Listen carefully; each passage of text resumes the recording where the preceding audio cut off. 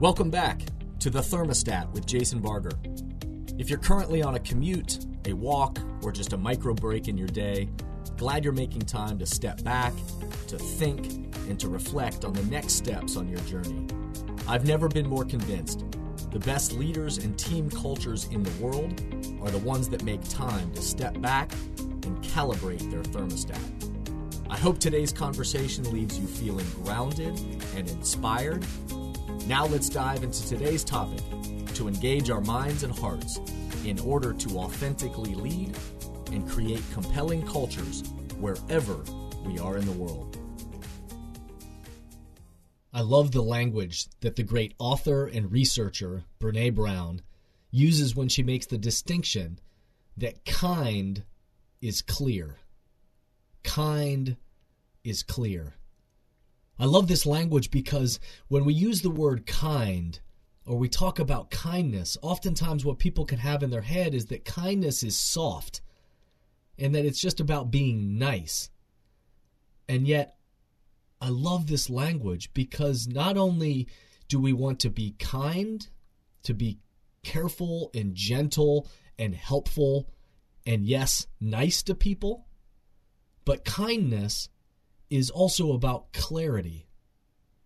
Are we able and willing as leaders and in the culture that we create, are we able to be kind and caring with people and also clear about what we're trying to accomplish and what is expected and what role we all play in creating that kind of culture? The other day I was driving down the road and evidently I, moved over from one lane to another in a way that evidently made another car on the road disappointed in my movement. And so when I got up to the next light, the car that pulled up beside of me was honking their horn and a middle finger was extended out the window, and the look on this woman's face was not kind. She was angry, evidently me switching lanes. I didn't give her enough space or something, but the message that she was giving me with that long, extended, crooked middle finger and the look on her face was not kind. It might have been clear what she was trying to, the message she was trying to send me. But that's not the kind of message that I'm talking about, that we're not wanting just to be clear without being kind. But in fact, part of kindness is being able to be clear and caring in the same way. And so this woman that was extending her middle finger and saying that she was sending me a message, but that's not the type of clarity around kindness that I'm going for. But I also still remember when my mom, at different points in my life, when I had maybe not lived up to expectations, or maybe she knew I hadn't done my best, or she knew that maybe I had made a mistake in a way that I wish I would have done differently, she would say to me, "Jason, I know you're capable of more. I know you're capable of more." The look in her face and the message that she was giving me was she was telling me that what is expected of me, and acknowledging that maybe I wasn't living up to the standards or the values that I had set for myself or that we had set for our family. And she was sending the message very clearly that I know you can do better and that alternative actions are needed next time. But she was doing it in a kind way. She was not skirting around the issue. She was not sugarcoating it. She was not, but she also wasn't mean, wasn't demeaning, wasn't just trying to make me feel bad because I had not lived up to those expectations or standards. She was very clearly saying, "Jason, I know you're capable of more." But yet the look in her eyes and on her face, I knew, were kind because she was willing to tell me. She was willing to look at me and say, "I know you're capable of more, and I care about you so much that I'm going to be clear with you, but I'm also not going to just throw darts at you or make you feel bad. And so her words and her actions were kind because they were clear and caring. In a world that is more busy than effective, you've heard me talk about that in the past, that so often in our own personal lives, but certainly in our teams and organizations where we're rushing around, oftentimes we live into these cultures that are much more busy than actually effective. They're much more often scattered and disconnected, and many relationships and teams end up then, because of this pace and this busyness and scatteredness, we end up becoming disengaged. And yet we know that in the midst of all of that, communication is key. How we communicate with one another, how we identify those expectations culturally for each other, how we decide how we're going to show up to our work and how we're going to lead. The way we communicate with each other and communicate what is expected is everything. How we communicate plays such a powerful role in our own effectiveness, our performance, and the culture that we build with those around us. And unfortunately, many leaders, teams, and organizations are poor communicators. We give messages every single day that aren't kind and caring, and oftentimes certainly aren't clear. And so there's a great opportunity for all of us to raise the level and think about, what does it mean to communicate messages that are kind, caring, and clear.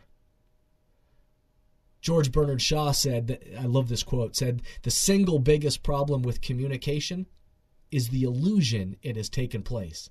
The single biggest problem with communication is the illusion that it's taken place. We think we've communicated something. We think something has been communicated so well. We think that it's clear, but we aren't. When we aren't being clear, kind, or effective, people feel it.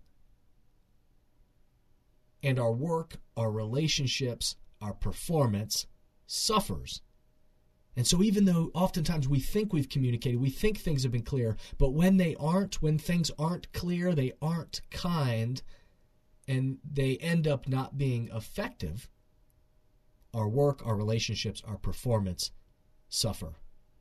So it is kind to ourselves and also to others to take the time to get clear on the message that we're trying to communicate.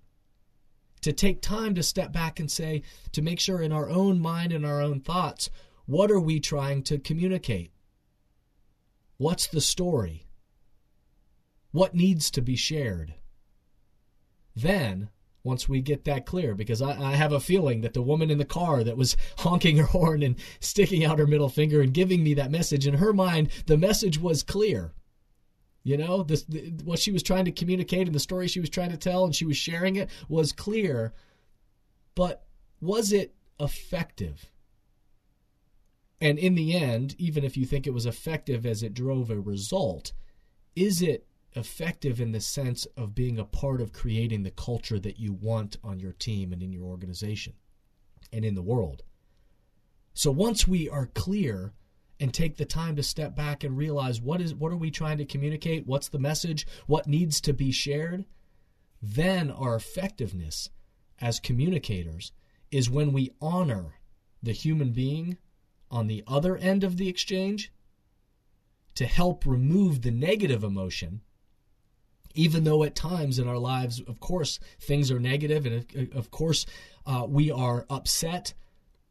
But the effectiveness of that communication is when we're able to honor the human element on the other end of the exchange to help remove the negative emotion, but sit with them. Sit with clear communication about what is needed. It's kind to be clear with those we love, we work with, those people that we count on every day to execute our strategy, the people that we collaborate with and work with on our teams.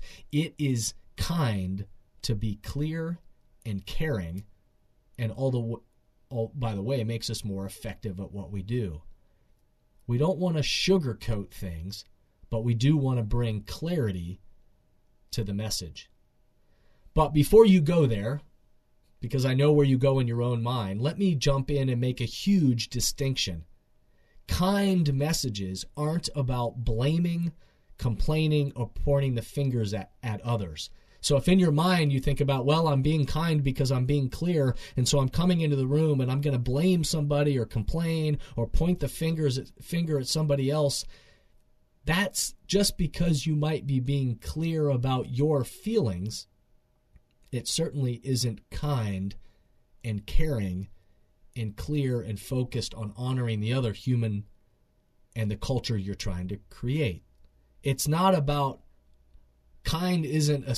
and clarity isn't about a spirit of hurting someone. That isn't kind. Even though sometimes we have very firm, important things to talk about. If all we do is come into a room trying to hurt somebody, that isn't kind. That's being a jerk, a bully, a quote-unquote boss in the traditional hierarchical sense. The best communication and the best communicators realize that it's a two-way street. Both parties and participants share in the results and share in the creation of the experience. Both take ownership. We both may own different actions that are needed, depending on the different roles that we play, but both take ownership in stimulating progress for the relationship, for the team, for the mission of the organization that's greater than ourselves. Even in that situation where you might be a boss or someone higher in the hierarchical sense is, it's your job to have a corrective action and to talk to somebody in a uncomfortable setting. It still is a two-way street.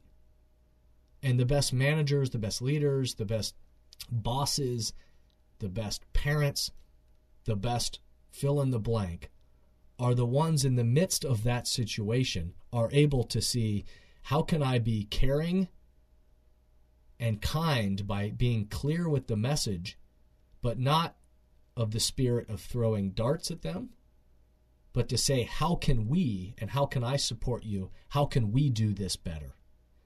One of the epidemics that's in workplaces and communities, of course, in the world, but in workplaces in particular that I see it, is what is referred to as triangulation. You know this because it happens in every human dynamic on the planet. Person A and person B, have a disagreement with each other or a problem or an issue with each other. And so person A and person B have the issue, but who does person B go find? Right? You know this. Person B goes to find person C, which creates that triangle. And person C, oftentimes what happens is person B comes to them and starts to, in many ways, in teams and organizations around the water cooler or in the parking lot or in behind closed doors in the organization or in the hallways, it's, can you believe what person A did? And person B often, it starts out with, can you believe them? And it's a monologue about how person A is wrong, is bad, it's whatever they did is hurtful, and person C plays an enormous role in how the exchange goes. And in every team dynamic and every human team communication in the world, every human communication in the world, in that triangle, person C plays an enormous role because person C can usually go one of two ways. They can go down the path, which is typical, which is throwing fuel on the fire. Yeah, you're right. I can't believe that. Person A did what? You're telling me they did that? They did what? And you're right, they are wrong, and start throwing fuel on the fire. And all of a sudden, in the midst of this exchange, person B and person C have now, corroborated with and are in this together against person A. And yet at the end of the exchange, has the situation gotten better or worse? Worse, of course. the issue hasn't been resolved, and in fact now this little spark of an uncomfortable situation or a little problem is now a brush fire that involves more than two people. And oftentimes in organizations and team dynamics, human dynamics, this becomes the culture that when we have somebody, a situation that doesn't go our way or something doesn't work out or something that we're upset about, we go find the person that will listen to us and we quote unquote vent to them. But unfortunately, in a lot of teams and a lot of cultures, that becomes the culture. And yet, in healthy, thriving, kind, caring, clear cultures, that person C takes a different path. They listen to them. They absorb what they're saying. They ask clarifying questions. Tell me how you're feeling. Tell me more about what you think happened or what you heard or what that is. And they listen. And then at the end of that, after they've absorbed and they've listened and they've been that ear for somebody to share what's on their mind, then are able to say, well, this sounds like this is between you and person A. And I know person A, and I'm guessing that something got lost in translation or that isn't right, or they have a different point of view. It sounds like if you have that problem with them or this miscommunication, then really the two of you need to get together. And so I want to be supportive to you. What I'm going to do is I'm going to check back with you in a week and I want to see how that conversation went. Because it sounds like the two of you need to talk about this together. Now, as I give that example in many teams and organizations, I often ask them, is this realistic? And many people throw their hands in the air and say, this isn't realistic. No, it's not realistic because people won't really do it. And once we talk that out, finally people come around to saying, yes, it's realistic, but it's difficult. Is it possible? Yes. Is it difficult? Yes. And the reason why this triangulation exists is because that's a human dynamic of the way that we've learned how to communicate with one another. And oftentimes it's easier to place blame or judgment and go find the person that will agree with us rather than dealing with the issue at hand. And yet, cultures that are kind and caring and clear about the mission that's bigger than themselves will choose to go a different path. The reason why I'm sharing about this also is because many of you listening on this podcast, I'm sure that all of us, we find ourselves in the role of person C quite frequently. Many leaders do. And so your response sets the temperature for how your team is committed to communicating. And your response in person C, if it's throw fuel on the fire, scapegoating, blame, then that's the culture that gets created. And yet if you show people, model for people, that as the leader, your response as person C is actually clear, kind, and connected to the mission and the culture that's bigger than you, then that is the temperature that gets set. So we all set the temperature every single day by the way we communicate with the people around us. And the best in the world that I've studied and the teams and organizations that we're lucky to work with to help to shape the way we lead and the culture we create, I can tell you this, that the best that set that temperature are the ones that honor the human element.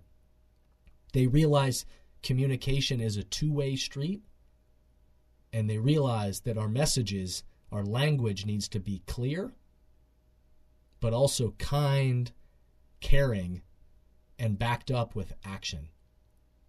So the first step for many teams and many relationships is to have the conversation that is about what is acceptable within your culture. What is acceptable within the culture of how we communicate with each other? How are we committed to communicating together moving forward? And the best teams and organizations are in the ethic, the practice of developing these skills and working and modeling on how we communicate together. What are our standards, our expectations for how we're going to communicate together? So as always, here are a couple of questions for you to ponder this week, or as you're listening to this, to carry the ideas from this podcast into your life and your work. Some questions for you to ponder. What is the culture of communication within your team, within your family, your relationships, or your entire organization or company that you work for? What is the culture of that communication? What messages are needed to be communicated next? How do you keep them kind and clear and caring? Remember, in a world of busyness and much blame, how we communicate matters. All of us are going to have to communicate firm, clear, important messages about what's acceptable and what's not. But all of us can do it in a kind, clear, and caring way. How we communicate matters. Are your words clear, kind, and connected? Thank you for listening to today's podcast, and I hope the messages and questions stimulate positive change along your path. As always, if these messages resonate with you and add value to your life, I hope you'll help amplify them throughout the world. Please rate, comment, and share on whatever podcast or social media platform you're using. And share this podcast with the people in your life or work who should be part of these conversations. That way, this spirit does, in fact, spread. If these messages or developing leaders and culture would be helpful to your organization, or you have a question or comment about this podcast, please contact us at jasonvbarger.com. And remember, we all are ambassadors for the culture we want to create in our life and work. We have to own the vision we want to be a part of. The future of leadership is you, is me, is us. Be a thermostat.